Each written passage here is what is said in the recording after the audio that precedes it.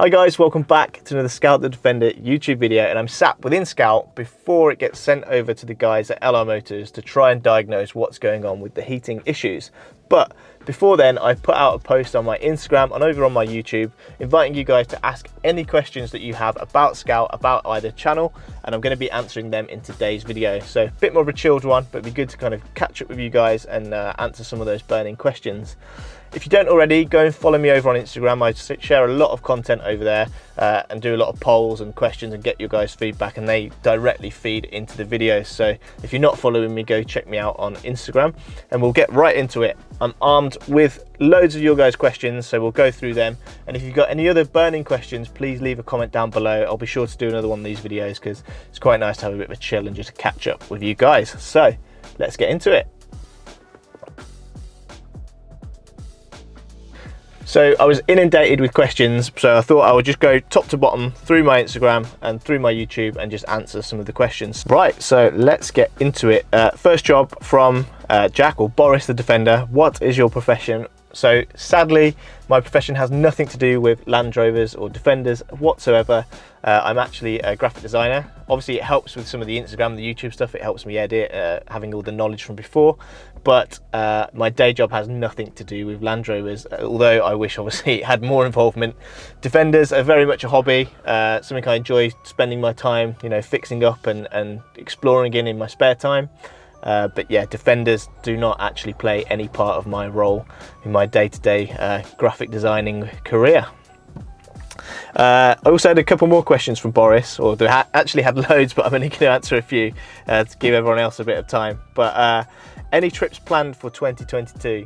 So although there's no trips kind of in concrete, we've got lots of ideas of things that we want to do. So one thing that myself and my girlfriend want to do is learn to surf. So we're thinking of doing a road trip down south, spending you know, a week, 2 weeks down south learning to surf, and also, you know, camping road trip in Scout. I think that'd be a really cool thing to do, and also be great to document on the channel. We also really want to do the North Coast 500. We had it planned for the first year of lockdown. Obviously that didn't happen. Maybe we'll get to do that again this year. So up 500 miles around the north coast of Scotland. Again, a great adventure in Scout. So there's a few more modifications I want to do before we go and do that, but that would be a really exciting trip. And then other things, I'm planning to attend a lot of shows this year, or Land Rover shows this year. So Billing, Peterborough. We hope to be at both of those, so hopefully we'll see some of you guys, you subscribers here and on Instagram at some of the shows, so come over and say hello. So those are kind of the things that are floating around in our heads at the moment, but I'm sure other things will probably crop up throughout the year too. One final question from Boris, and that is, what is the next big upgrade? I don't actually know, to be honest, because I have basically a list, as I'm sure all Land Rover owners do, of all of the things that they want to do to their truck. It's just working out kind of priority and what I want to do next. So there's a few interior things. I mean, just looking now, I'd really love to fit a double din system, upgrade the speakers as well. As probably you're all aware, in Defenders the sound system's pretty poor.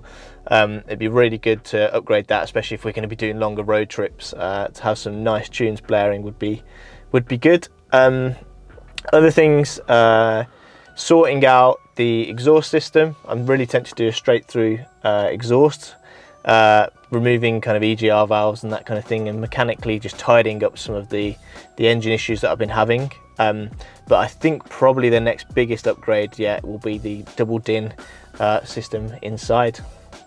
Next question, Harvey from Peak District 4x4. If you guys don't follow him over on Instagram, go check him out. He's got a great channel and a great truck. He has asked, what car did you have before a Defender? So prior to owning Scout, I worked in London, so I actually didn't have a car at all. So I relied on the buses and the trains, and obviously for a person that loves cars, that's not ideal. But yeah, I lived without a car for 5-6 years. So before that was actually my first car. And I'll put a picture up somewhere on screen, was a Renault Clio. I think it was like a 1.2. It had sport seats in it. I tried to change the wheels. I turned into a bit of a chav with it, but it was like my dream car when I when I set out learning to drive. So yeah, that was my first car. I sold that and then went carless for a few years before finally making the move to buy Scout, which obviously I don't regret one bit. So yeah, Clio 1.2 was the first car. Right, next question. Now, sorry if I pronounce some of the, I guess, Instagram handles wrong, but I've got a question from Rai Young. What are Defenders like as a daily driver? So, I think you have to really consider what Defender you're going to buy. If it is going to be a daily, you may want to think about the different models. So for example, Scout is a 2011 XS 2.4, so that's a Puma engine. So most people say that the Pumas are much more comfortable to drive and to use as a daily driver. Obviously it's got the XS refinement, so it's got heated windows, heated seats. The 2.4 engines, the Puma engines, are a bit more refined. They're actually like transit van engines, but compared to like a TD5 or a 300 TDI, they're a little bit quieter. They're probably a bit stronger in terms of like longer journeys. So as a daily driver, as Scout is for me, I think it's great. The biggest downfalls, I guess, with a 110, parking is an issue. Also, if you live in areas like London that have got low emission zones, the 2.4 isn't ULEZ compliant, so you may have to, you know, spend X amount a day going into some of those areas. But I can say that I love having the Defender as the daily. Down the line, there'll probably be a 90 coming at some point, which will probably be even more dailyable. Or I'll get a kind of a second car to stop piling the miles onto Scout. But as I've had it as, you know, daily for, yeah, 12, well, more than 12 months, you know, almost 2 years now, I actually find them really dailyable. And I don't find any of the issues that most people complain about to be a problem. The joy of, I guess, driving around in a Defender offsets that. So, good question. Sam_Chev92, what roof rack are you using? Now, this is actually one of the questions that I get so often over on Instagram and also in the comments down below. So the Scout roof rack is a Land Rover Genuine Expedition rack. So obviously you have the rack itself, and then that lends down into the ladder system as well. I think from a visual point of view, it looks great, but there are a few downfalls. So it's actually not that usable. It's not got kind of flat slats all the way across, which means that fitting a rooftop tent is basically impossible unless I, you know, really like fashion or manufacture something. And it can be a bit noisy as well because of the tubes, the wind whistling through it. So although I love the aesthetic, in the future there may be a change to the roof rack, only really because I really want a rooftop tent, and that won't support it. So going round in my head, trying to decide what roof rack I would go for, probably like a flat rack of some sort, but I keep putting it off because I love the aesthetic of the Genuine rack. But yeah, loads of people ask me that question. So yeah, Genuine Land Rover roof rack. They come up on eBay, Gumtree sometimes, and they're often at the shows as well, but they can be quite expensive now because they're quite hard to come by. So yeah, just keep scouring eBay and Gumtree for them. So yeah, that's the roof rack. Andrew_Lincoln_08. If you were to build Scout again, what would you do? Or would you do anything differently? So first of all, great question. I guess the truth is, yes, there's probably some things that I would change. Not a lot, but when I got Scout, I was eager to, I guess, customize it and make it my own. So there's probably a few early modifications that I guess I rushed into. The first thing would be the wheels. I got offered a good deal on the black Sawtooth, so I just put them on. Obviously, originally it was running the standard boost alloys, and I wanted to kind of black out the car. But now thinking about it, I feel like I may have rushed into that decision. There's loads of kind of other things that I've been considering. I put a post out actually on my Instagram last week. I'd photoshopped or mocked up some of those other tyre and wheel options. I think the wheels are the thing that I'd probably change, or I wouldn't necessarily rush into making the Sawtooth decision again. The other, I guess, modification that I made that in haste was blacking out all the grille, taking off the original standard Land Rover grille and fitting a Zunsport grille. I don't regret that as much as when I painted the lights around and I painted other little bits body colour. I stupidly thought that the car was Santorini black, It was actually sold as a Santorini black Defender, but it's actually Sumatra black, which means that kind of when the light hits it, it's got more of a blue fleck in it. So there's a few bits that I've actually painted on the car that are the wrong color. Even actually the back door, the previous owner must have either fitted a new door or had it resprayed. That is Santorini black, and it's something that drives me mad as a graphic designer. When you see it, when the light hits it, you can see the two shades. So maybe something else to fix in the new year. But yeah, those are I guess the main things that are the things that I would probably change in the future. Rehan Sachi, are Defenders reliable? Up until recently, I would say yes. I have, in the 2 years of ownership, only broken down once, and that was literally after I first bought it. The turbo failed and it was all under warranty and got fixed. After that, I've had smaller issues, but I've been able to identify them. So for example, the radiator got a leak. That was easily fixed. And there's been other like small minor issues, but nothing that has really affected the reliability too much. So up until recently, I would say fine. Obviously, recent events with the whole overheating issue, it's slightly less reliable, and it makes me a little bit nervous about longer journeys, whereas previously I would, you know, go up and down to London quite a lot and not worry one bit. Hopefully once I get this sent to LR Motors, the guys have a look, it'll probably only be hopefully, fingers crossed, a small issue. So I would say that in general they're fairly reliable. You hear a lot of horror stories, and I think it probably depends on, you know, ensuring that you do your research before you buy a particular Defender, doing a proper kind of routine service and keeping it all kind of in check. But I would say they're more reliable than you hear online, but don't be surprised if every now and then you get a bit of a wobble.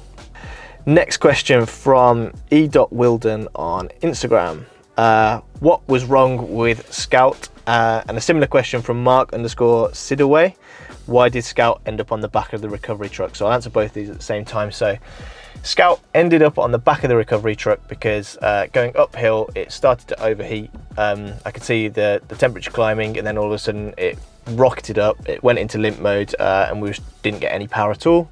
Let it cool down, got going again on some flat roads, and again it was just banging straight up to, I guess, high levels, overheating, steam coming out, and then yeah, into limp mode, and it's basically undrivable, so it had to be recovered. In terms of what was wrong, still not 100% sure. You'll see in a previous video, I had a little look under the engine. I inspected several kind of things that people have recommended me to check out: split hoses, coolant leaks, radiator leaks. I couldn't see anything wrong. When I had the radiator leak before, it was really noticeable that it was losing loads of coolant. This time that wasn't the case. So there's a few things that I suspect it may be. Maybe the EGR valve is clogged. It may be a temperature sensor, but I'm now going to just send it to the guys at LR Motors they know their stuff more than I do. And hopefully we'll have an answer, and I'll document it on the channel, and I'll let you guys know when it's back up and working. At Lucy the Land Rover, what are your favourite Instagram accounts for inspiration? Well, Lucy the Land Rover is actually one of the first accounts that I followed even before I bought Scout. So I'd actually shout yourself out as one of the channels that I regularly go back and look at what you guys are doing with your truck. And obviously you've got a few other Landies that have joined the collection, which is really exciting. Boris the Defender, again, really cool like lifestyle Instagram channel, kitted out 110 to like a camper overlander. Really cool to follow his journey. He's also on YouTube, so check him out. Island Rovers is a big channel, and again, loads of Defenders, and it's cool how he's made his mark and modified them to each have their own character, so that's a really cool channel. And then there's loads of other channels that I regularly follow, so Peak District 4x4, Nelly the 90, loads of channels actually on Instagram that I really draw like inspiration from. And I think that's probably one of the best things having bought Scout, is the kind of the community that comes with owning a Defender. There's obviously the obligatory wave when you drive past people, but also over on socials, everyone's really, like, I guess, super keen to help you out if you've got issues. The meetups are great, where you can meet like-minded people that are just all about adventure and traveling their Defenders. So loads of channels that I follow. I've not really answered that question, but yeah, if you don't follow me on Instagram, be sure to go over and check me out, and then you can see who I'm following. But yeah, there's loads of really cool channels for inspiration. Final question, Defender and me, what is your favorite upgrade? This is really tricky. There's loads of things, I guess, that I've done that I really wanted to do.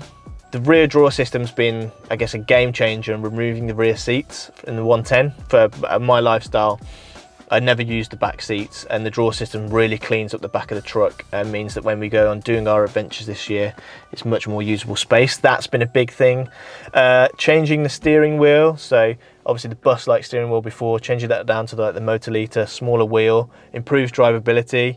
And alongside that, doing like engine modifications like remaps and intercoolers have generally made it much more pleasurable to drive.